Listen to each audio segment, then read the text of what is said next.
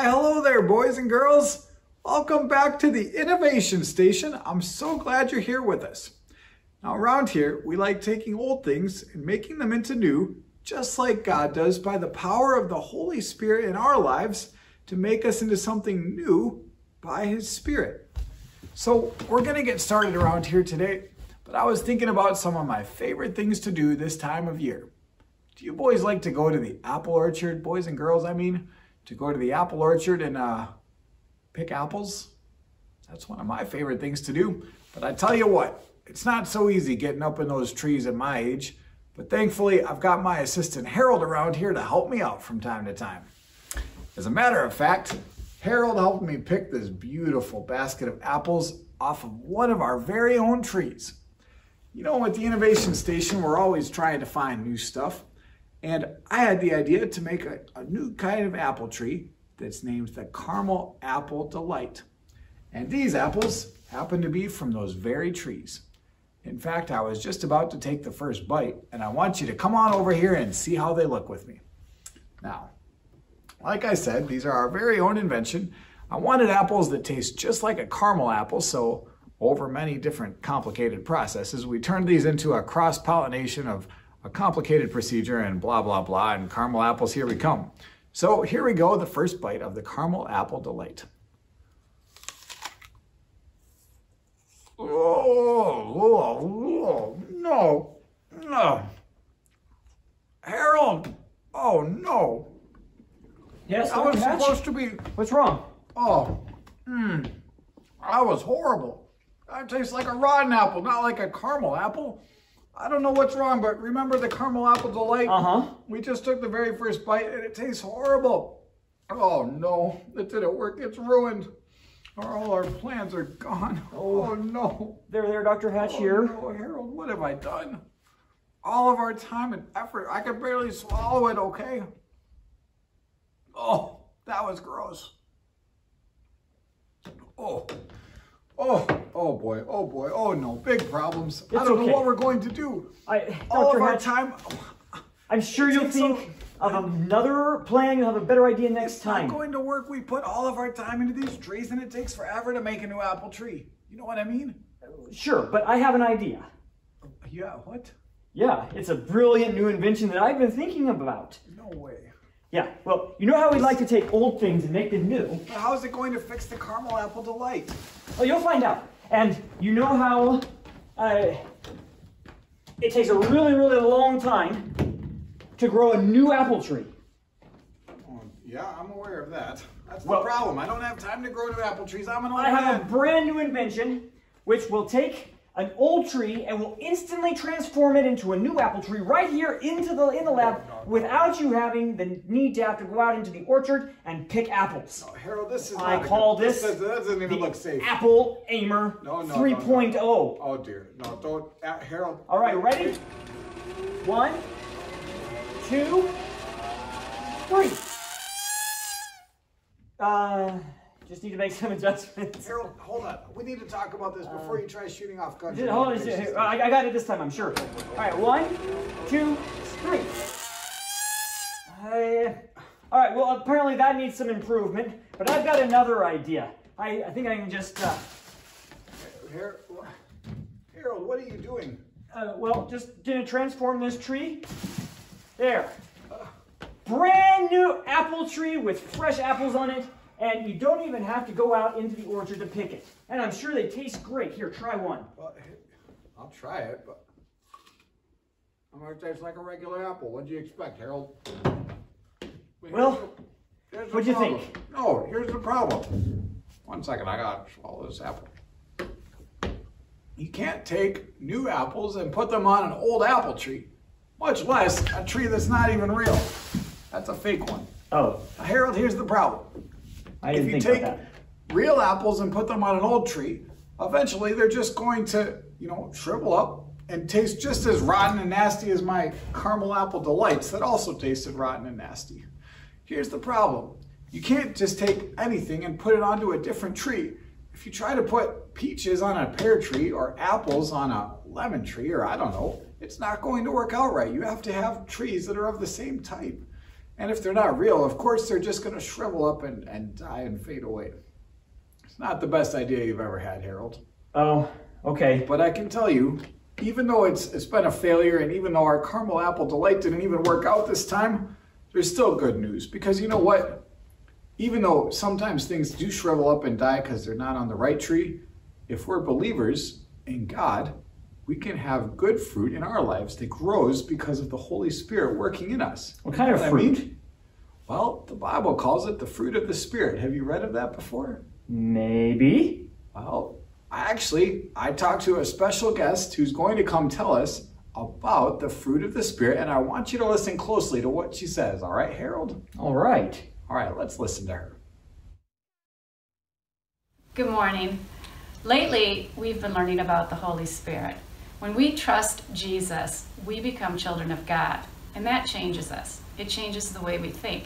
We start to understand God better, and we realize what His will for our lives is. But that's not the only thing that changes. The way we live our life also changes. Today, we're going to talk about the fruit of the Spirit, and you might wonder, what does that mean? The Spirit is who comes and lives in you after you have trusted Jesus with your life. Fruit is another word for what something produces. For example, a tree produces fruit. You know what kind of tree it is by if it has apples or oranges or bananas. Just like a tree has fruit, we have fruit too. Of course, ours isn't the kind you eat. It's what we do and how we live our lives. About 5 years ago, my daughter moved to Hawaii. Now, I'm not sure if you know where Hawaii is, but it's a long ways away. You go and fly across the Pacific Ocean for about 5 hours, and you head down by the equator. Now, when we went to see her, we went on a lot of walks, and it was real interesting because they have lots of different plants and trees, and we didn't know what any of them were. The only way we knew what they were is by getting real close to them and examining them. We had to see what kind of fruit they grew in order to know what kind of tree it was. For example, we saw lemon and lime trees, avocado trees, grapefruit trees, mango trees, and even a star fruit tree.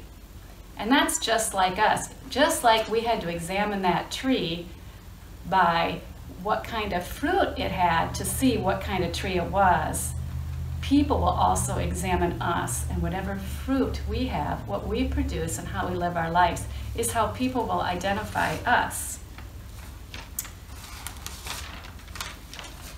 In the Bible, Paul addresses this. He wrote a letter to the church of Galatia talking about the Holy Spirit and what that does. I don't know if you remember who Paul is, but he is a Christian that lived after Jesus died and went to heaven. And he traveled all over to teach people about Jesus. This is the letter that he wrote to the Galatians. Listen to what he says about the Holy Spirit. So I tell you, live by following the Spirit. Then you will do what your sinful selves, you will not do what your sinful selves want. Our sinful selves want what is against our spirit, and the Spirit wants what is against our sinful selves. The two are against each other. So you must not do just what you please. But if you let the Spirit lead you, you are not under the law. The result of sin's control in our lives is clear.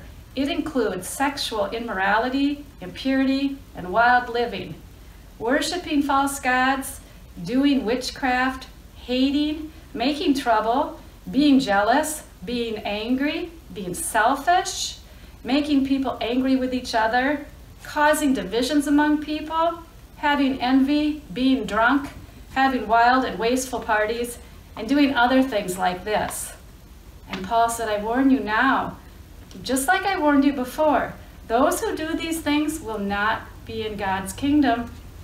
But the Holy Spirit gives love, joy, peace, patience, kindness, goodness, faithfulness, gentleness, and self-control. There's no law that says these things are wrong. Those who belong to Christ Jesus have crucified their sinful selves. They have given up their old selfish feelings and the evil things they wanted to do. We get our new life from the Spirit, so we should follow the Spirit. We must not be proud. We must not make trouble with each other, and we must not be jealous. Wow. So the Bible says the Holy Spirit changes the way we act. When sin is in control, we do wrong things. We show hatred, anger, selfishness, we fight, we get in trouble, and people like this will not be in God's kingdom. But Jesus freed us from this. The Holy Spirit gives us the power to do what's right. When the Holy Spirit's in control, people choose love, joy, peace, patience, kindness, goodness, and faithfulness, gentleness, and self-control. These actions are the fruit of the Spirit. Sometimes we forget that the Holy Spirit is there to help us, and we try to do the right thing all alone. Have you ever tried really hard to do what's right, and in about a day or two, you're already doing what's wrong again? To give you a picture of this, I'm going to tell you a story. About 3 weeks ago, my son Michael moved into a new house. I went over to visit him, and in his lawn he has a large apple tree, and I wanted to go out and see the apple tree and pick apples so I could take them home and make an apple pie. When we went out and looked at the tree, all the apples were too high for us to reach, and we didn't have an apple picker. But we looked on the ground, and there were a lot of good apples that had fallen. They might have been a little bruised, but most of them were really good. So we got a bag, and we filled up the bag with these apples that had fallen to the ground. When I took them home, I didn't have time to make a pie, so I waited for a couple days, and then I pulled out the bag. When I pulled out the bag and looked at the apples, this is what I found. This is what the apples looked like. They were brown and squishy and rotten. So I couldn't make this pie. Now, why did they do that? Well, these apples looked good at first, and they did okay on the ground for a day or two, but after a while, they got rotten because they weren't connected to the tree. They weren't connected to the branches, and then they weren't connected to the root that brought in the water. This is what the apples were supposed to look like. These were the apples that were on the branch. They were perfect. And why did they look so much better? Because they were connected to the branch. They were connected to the root, and they were able to be nourished. Now, we can be just like that. We might, when we're connected to the tree, this is what we look like, but the tree is really God and the Holy Spirit. Now, sometimes we try to do it all on our own. And when we're off the tree, when we do it on our own, at first for a day or two, we might be okay. But eventually, when we're away from God and we're away from His Spirit, this is what we become. The sin in our life does this to us. So it's really important to stay connected to the tree, connected to the root, which is God. You may think you can do it for a while on your own, but this is probably what's going to happen because of the sin in our lives. Just to remind you one more time, I have a picture to show you of the fruits of the Spirit. Once again, they're love, goodness, self-control, being gentle, being kind and joyful, peaceful, and having faith. The Holy Spirit gives you the power to say no to sin and live in a way that pleases God. All right, well, thank you, Mrs. Bleasy. That's very important for us to understand what these fruits of the Spirit are. They're not real fruits like apples or oranges or pears. Instead, they're the ways that our lives show that the Holy Spirit is working in us. Now, Paul, he was writing in the book of Galatians, chapter 5, and I want us to try to learn these two verses, verses 22 and 23. And Paul was writing something that is true because it's in the Bible, and everything that God put in the Bible is true. It's His word for us. And it says here, but the fruit of the Spirit is love, joy, peace, long-suffering, gentleness, goodness, faith, meekness, temperance. Against such there is no law. You see, when God's Holy Spirit works in us, then He's going to help to change us, and he's going to put his life and what he wants us to do into us so that when we work and we do actions, that we'll be doing what he wants us to do. But we need to remember that it's coming from him. We can try to do many of these things ourselves, but it's going to be very hard for us to do this. You see, what are these things? Well, love. This is when you are giving of yourself to others. What is joy? This is when you know that God is working in your life, and so you can give praise and glory to God, even though things might be bad or things might be you might be in a difficult situation. You can still give glory to God, and that's called joy. Peace. This is when you can have calm and contentment, even when the world is troubled. Long-suffering. Well, this means to be patient. And also gentleness. Well, this is just being kind and nice to others. Goodness. This is being a good person and showing God's goodness through you. Faith. Well, that's trusting in God. Meekness. That's kind of the opposite of being angry. It's letting others have first place, even if they do something that's wrong to you. And temperance. Well, this is sort of like temperance is self-control, or where you're letting the Holy Spirit control you. For example, it's when you allow yourself to do the right thing at the right time. And also, it's when there might be something that you want to do at the wrong time, but you're not going to do it. For example, like when you're trying to eat where you're sitting down to eat, and you might have dessert over here, like some ice cream, and then you might have some vegetables. You're thinking, ice cream or vegetables, ice cream or vegetables. Well, temperance says, first, I need to eat my vegetables, and then I can eat my ice cream. Sometimes it's putting aside what you want to do for what you need to do at that particular time. And then in verse says, against such there is no law. What this means is that God has given us many instructions in the Bible, and they make many laws and rules for how we should treat each other. But if we let God's Spirit work in us, then there's no law against any of these things. It won't be a crime to show love, joy, peace, long-suffering, gentleness, goodness, faith, meekness, or temperance. These are all good things that God can work through us. But again, if you have believed on Jesus, the Holy Spirit lives in you, and these things, he wants to let them come out. But he can't unless you are trusting in him for these good things. Some people, they try and do these good things by themselves, but it is very, very hard. It's almost impossible to do these good things without the Holy Spirit's help. But if you haven't believed on Jesus, you can try as hard as you want, but you don't even have the Holy Spirit's help, because the Holy Spirit comes and lives in us when we trust in Jesus. And that is the only way we can get God's help in our lives. So to help us to learn this verse, what I'd like to do is put some actions to some of these words. So when we say the word love, then we will put a heart like this. When we say joy, I want you to throw up your hands and give a jump for joy, okay? When we say peace, put your hand on your heart like you're quiet inside. When we say long suffering, we'll wipe our brow like we've been suffering very long. When we say gentleness, we'll just stroke our hand very gently. Goodness, we'll give a thumbs up. For faith, point to your head and to your heart. It's knowing and believing what God has said. For meekness, that's when you show deference to others.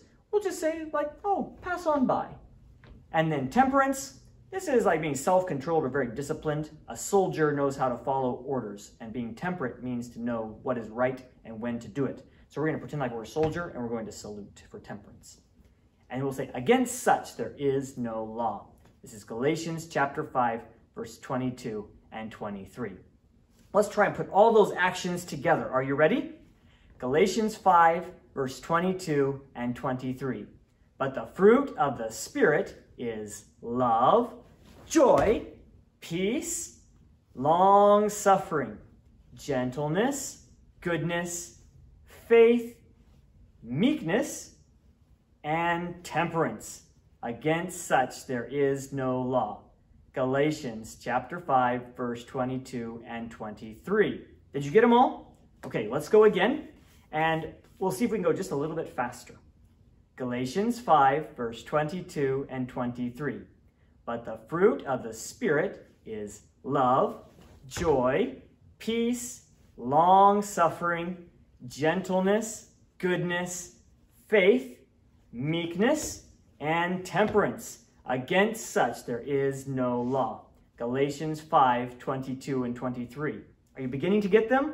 This is a long verse, so learning those actions will really help you to learn it. Let's see if we can go one more time, and this time we'll go as fast as I can. Are you ready?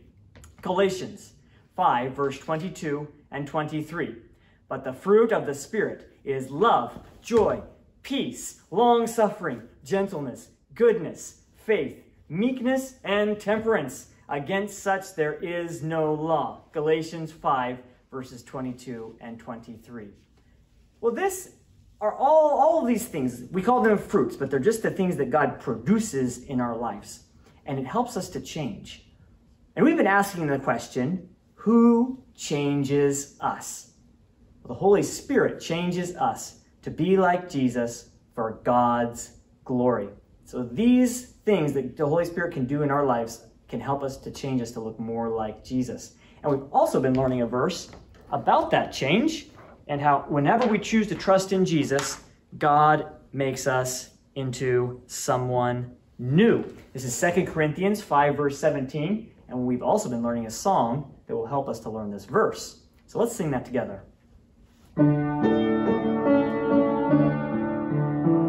Therefore, if any man be in Christ, he is a new creature. Therefore, if any man be in Christ, he is a new creature.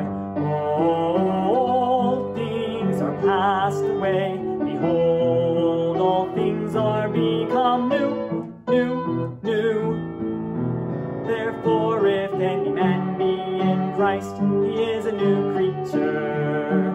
Therefore, if any man be in Christ, he is a new creature. Old things are passed away. Behold, all things are become new. Great. Now, what we'd like to do now is we're going to turn it over to Dr. Hatch, and he is going to tell us a new story this week. All right, boys and girls, well, it's time for a new story. We've been talking about John Payton, who is a missionary, but now we're going to talk about a man who invested his life in caring for young and homeless children. Now, the story we're going to talk about is about the life of a man named George Mueller. Now, listen carefully and we'll get started with his story. George heard the slam of the carriage door outside. It was his father, who stomped inside the front door and spied George on the stairs. "So, you aren't even ashamed enough to hide. I would think you'd have learned some manners after spending a month in prison." George glared back at his father. "I learned that meals in German jails are terrible, and I learned how much you care about me. You could have paid my fine a lot quicker, Father." It wasn't George's first encounter with the law. This time, he had tried to leave a village inn or a hotel without paying his bill. His father's anger turned to grief for a moment. "You're only 18 and already a common thief, George. If your mother were still alive, I'm glad she doesn't have to see what you've become." "And what about you, Father?" George shot back. "You're nothing but a tax collector living off the government's money." It was too much for his father. In a flash, he grabbed a cane hanging on the wall. "I'll teach you some respect." The cane cut sharply through the air. Any feelings of guilt George might have had were quickly forgotten as he returned to his old habits. He had given in to his father's wishes for him to become a minister for the German state, and he was now studying at the university in Halle, Germany. However, most evenings he could be found avoiding his studies and relaxing in the village tavern surrounded by friends. One such evening, he was seated at a table telling a story when he noticed a stranger at the end, a stranger who looked familiar. One of his companions spoke up. "Beta, come here and meet George Mueller. He'll teach you how to really drink." "I know George Mueller already," the stranger replied with a smile. George's mind raced. Where had he met him before? It must have been from school somewhere. Then he remembered. Here was Beta, the boy who never sinned. He always had his Bible and hymn book with him, never cheated on tests or exams, and never even drank alcohol. Now he was seated with a mug at the table listening to George. "Continue with your story, George," Beta said eagerly. Later that evening, Beta caught up with George underneath a street lamp. "George, I bet you never thought you'd see me here." "I guess a little," George replied. George was more than a little surprised. As a schoolboy, Beta had never missed an opportunity to tell George he was very bad. Beta continued, "I'm different now, George. I just want to have a little fun like you." George laughed. "Beta, if you only knew, I always wished I was a little more of a saint like you were." In fact, George was sick and tired of all the silliness, but he didn't know how to get away from it. "I guess we'll let fate decide," he said at last. "Will you go my way, or will I go yours?" Beta and George soon became good friends, but they both seemed to be going George's way and getting into a lot of trouble. Over the summer, along with 3 other friends, they hiked to Switzerland. It looks very beautiful there, doesn't it? Each had a passport signed by his parents, or so it seemed. George had carefully forged his father's signature. Although each had money for the trip, they placed their leather pouches together in one large pouch. George was the natural choice to hold the pouch as he was the best with money and math. Little did the others know that he was also best at looking out for himself. While the others snoozed on beautiful grassy hillsides, George would carefully transfer some coins from each of his friends' pouches into his own. One time, Beta caught George in the act. "What are you doing, George?" "Nothing." George froze for a moment, but quickly regained his composure. "Just organizing a little bit." "You're a good fellow, George," Beta said with a yawn. "Always keeping track of things. Someday your talent for money may even come in handy." Beta rolled over and went back to sleep. George smiled. After the Switzerland trip, things continued unchanged until one night outside the tavern, George and Beta stood again below the lamplight. "See you tomorrow, Beta? See you tomorrow, Beta?" George asked. Beta hesitated. "What's wrong?" George asked. I promised a friend named Wagner I would meet him tomorrow." "Fine, bring him along. We'll have a good time together." Beta's eyes began to bulge as if they were going to burst. "Look here, George, when I told you I wanted to have fun, I didn't mean I wanted to turn my back on being good forever." "Go on, Beta," George said. "Wagner's having a prayer meeting." "A prayer meeting? Sounds like an interesting fellow," George jested. George felt like humiliating Beta, but something made him say, "I'd like to meet him. Tomorrow, in fact. Maybe I'll even learn something from your goodness after all, Beta." Wagner's house was tucked into a long row of gray stone houses within the village. George noted that it had a friendly look. At the door he was greeted with a handshake from Wagner. "We welcome you as a brother, Herr Mueller. Find a seat and a hymn book. We're about to begin." Several men sat in a circle. Unlike most religious men he had met, these men seemed rather ordinary and humble. Wagner introduced him to the others and then asked one man to pray. What happened next shocked George. The man stood up and turned his back to the circle.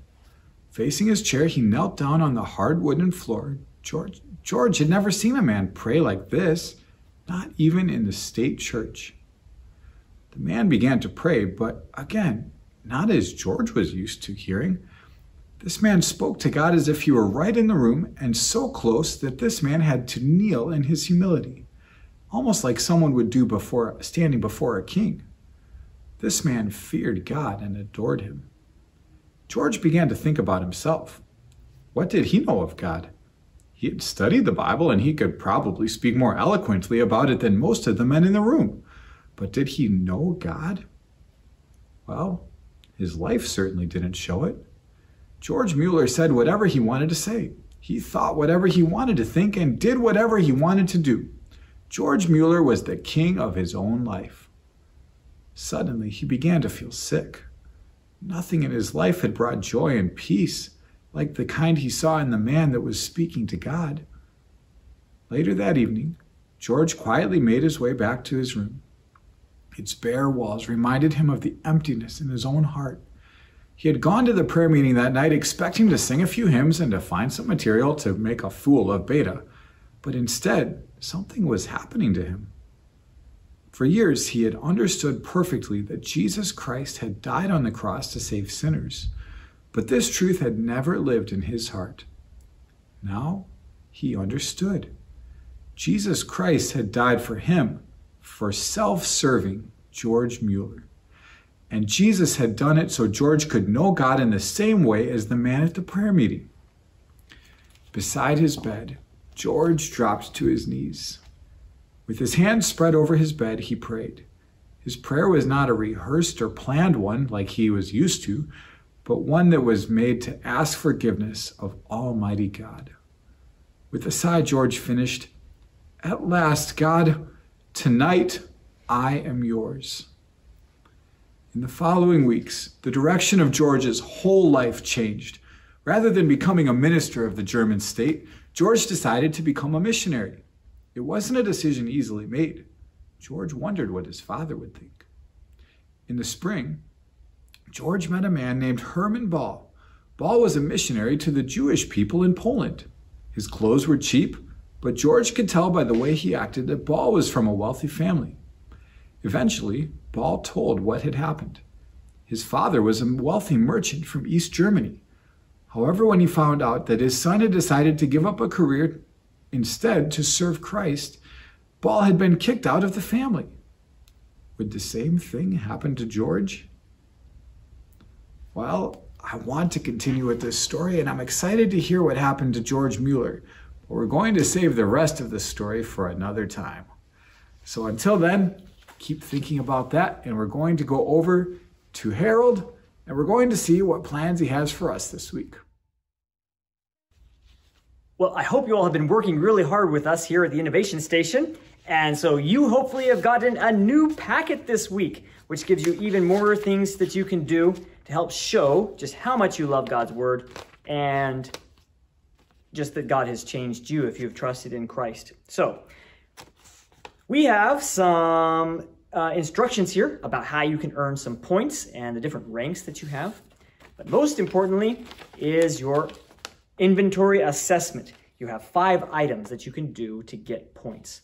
One of them is watching this video, which I think you're doing right now. So that is going to give you 200 points.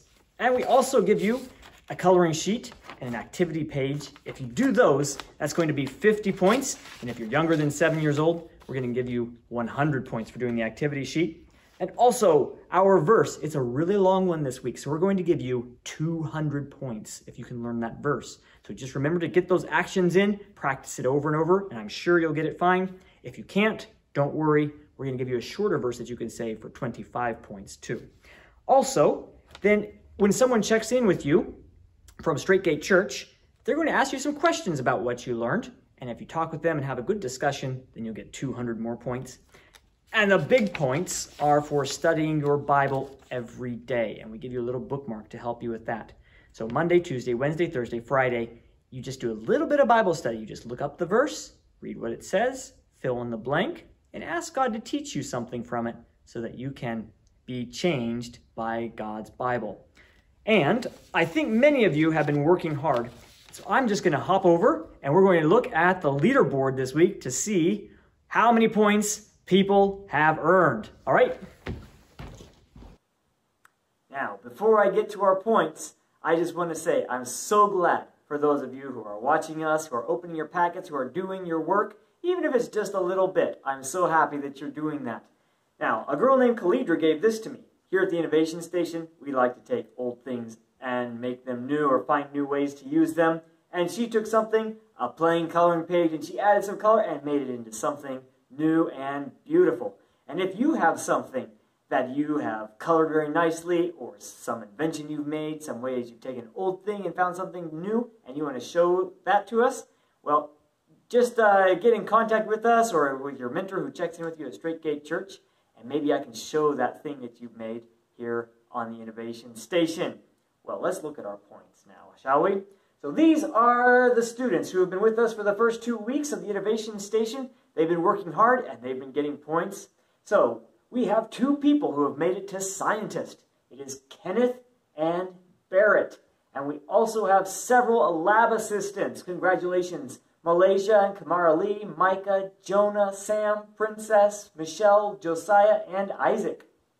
Good job, guys. And then we have some who are just joining us as apprentices. That's Mary, Tyler, Daniel, Kelly, Khalidra, Beyonce, Celeste, Josue, and Anya. Well, to all of you, I'm glad that you're working hard. And before we go, we need to sing our Straitgate song. So Dr. Hatch, can you come and help me out with this? Oh, I'd love to, Harold. Let's sing this song together, okay? All right.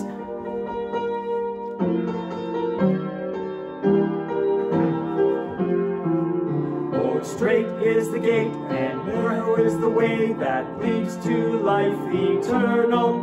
No room for pride, no room for works, or trust in the external. You can enter the gate, you can find the way that all the saints have trod. Jesus is the gate, Jesus is the way that leads direct to God. But wide is the gate, and broad is the way that leads to hell's destruction. You can go as you please, live a life of ease, ignore the Bible's instructions.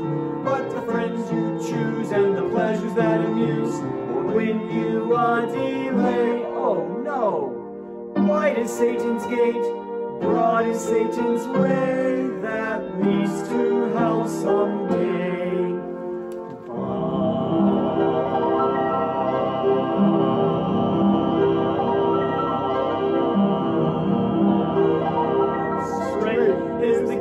And narrow is the way that leads to life eternal. No room for pride, no room for works, or trust in the external. You can enter the gate, you can find the way that all the saints have trod. Jesus is the gate, Jesus is the way that leads direct to God. Excellent singing, boys and girls. We're going to miss you, but until next time, I'm Dr. Hatch. And I'm Harold. And we hope you stick around to watch the main Sunday service right here at Straitgate this morning at 11 o'clock. So stick around and enjoy it with us. All right, goodbye. Bye, everybody.